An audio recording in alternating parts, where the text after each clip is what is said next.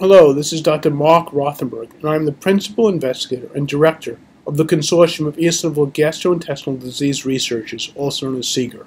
CEGIR is part of the NIH's Rare Disease Clinical Research Network.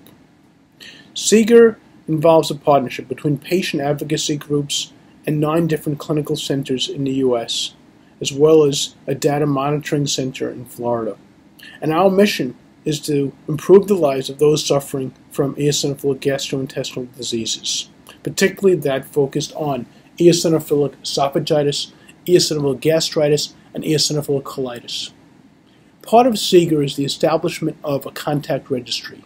On behalf of my co-director, Dr. Glenn Fruiter, I'd like to take this opportunity to invite you to participate and sign up for the contact registry.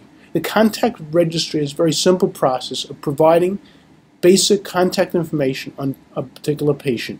And this allows us to contact you in the future so that we can appraise you of ongoing studies that are part of the CEGIR network.